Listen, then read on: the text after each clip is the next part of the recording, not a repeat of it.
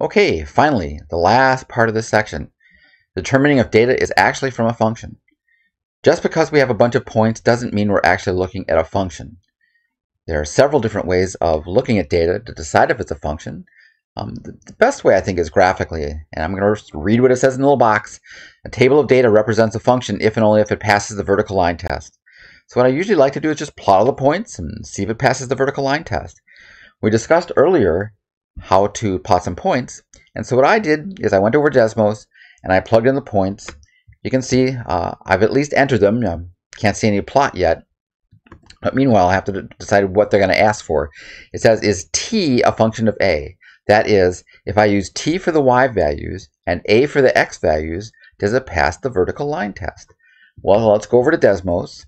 Let's plot the points. I've entered the points. Remember to plot them the best way. You go over to this little magnifying glass way over here until it says zoom fit. You click on that, and you see all the points plotted. And sure enough, there is never one point just lying directly above another. So absolutely, in this case, the y values are a function of the x values. And what does that mean again? That means, is t a function of a? Absolutely. When I use t as the y values and a as the x values, it passed the vertical line test. So the answer for a is yes. Is a function of t? Well, now I have to reverse them. There's not a nice way if you don't have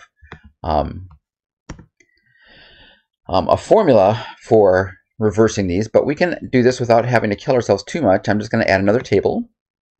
And over here, I want all the y values from the original. So that's going to be 130, and then 115, and then 110, and 90, 89, 89, 95, 100, 110, 125. I'm going to go back up here. If I enter them all right, this should be 0, 1, 2, 2, 3, 4, 5, 6, 7, 8, 9. Yay, they're all there.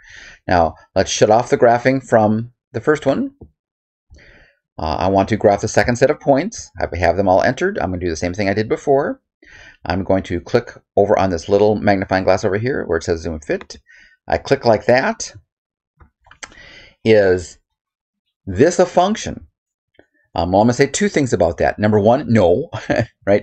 This point right here is directly above this point right here. So this is definitely not a function.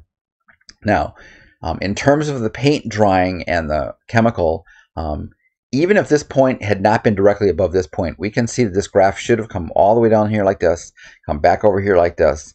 And in reality, I think it would have failed the vertical line test quite a large number of times. But meanwhile, it is absolutely not a function because I cannot plug in this one, the 110, and get actually one answer. It's forcing 2 on me, which means it's not a function. And that's as hard as it is to see if a set of data of 2 coordinates is a function or not.